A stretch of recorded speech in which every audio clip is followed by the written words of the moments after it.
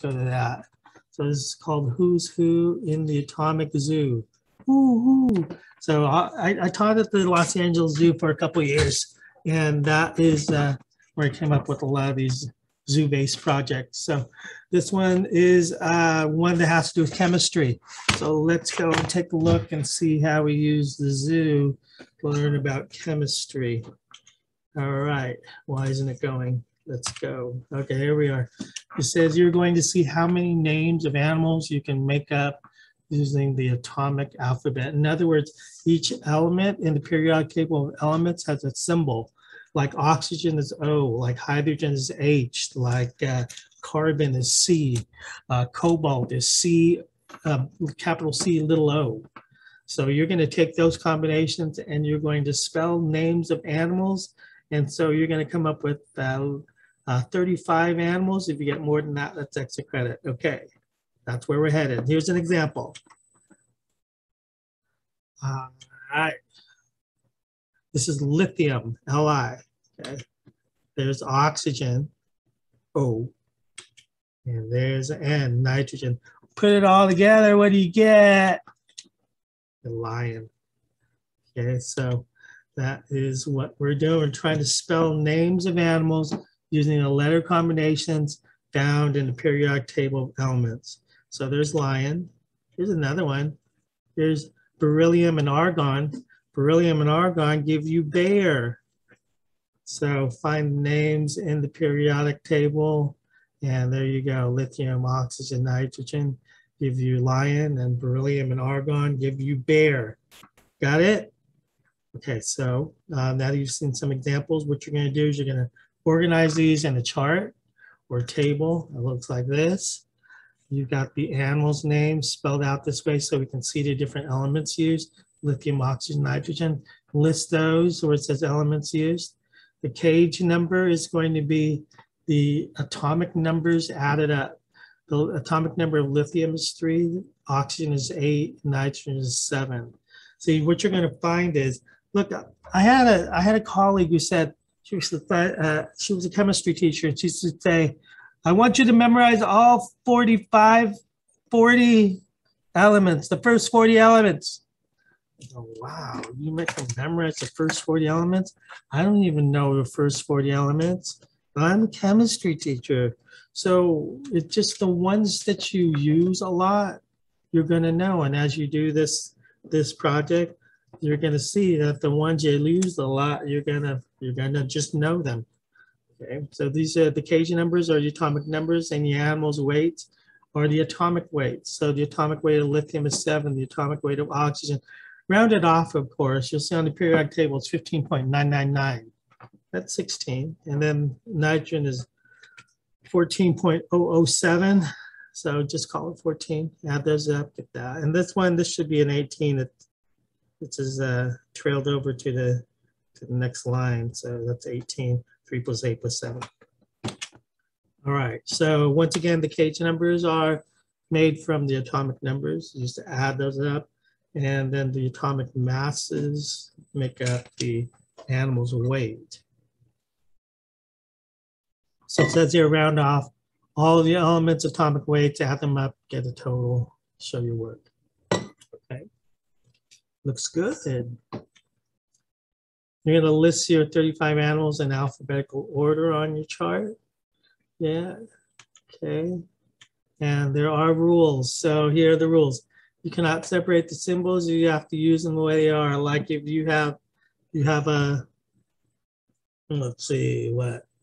Cesium is a C and an S. You need a CES, not like you can split it and slip an E in there. No, no, no, you're not going to do that. So you have to use the symbols the way they are in the periodic table of elements. Do not use animal name abbreviations like hippo or rhino, but if you can spell out hippopotamus or a rhinoceros, then you can use those. You can use common names or scientific names. If you want to figure out a scientific name or something, just type in the name into the common name into Google, And probably the first thing comes up is a Wikipedia page that also has a scientific name.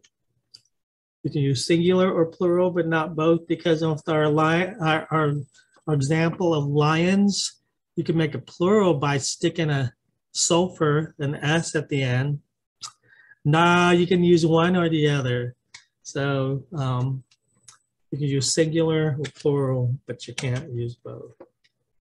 If you can spell the animal name in a different way with different elements, then you are allowed to put that animal on twice.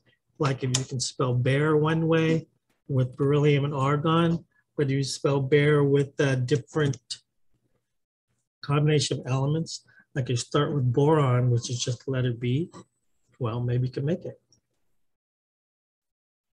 So if you can spell the name more than one way with different elements, then do it.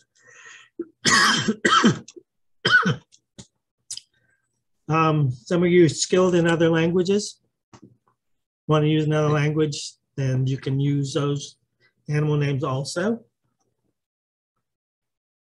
But you got to tell me what it is in parentheses. It'd also be cool if you told me what language it was in, because some of you are familiar with the Espanol, but some of you are familiar with other languages as well. So if that's you, then tell me what language it's in, because I'm not, I only speak English. Lo siento.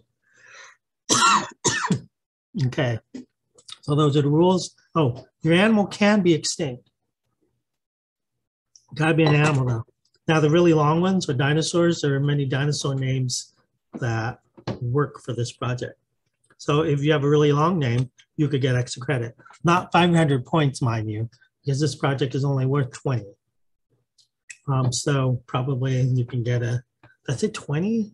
Maybe it's 50. I forgot. Take a look at schools, take a look at Canvas and see what I put in there.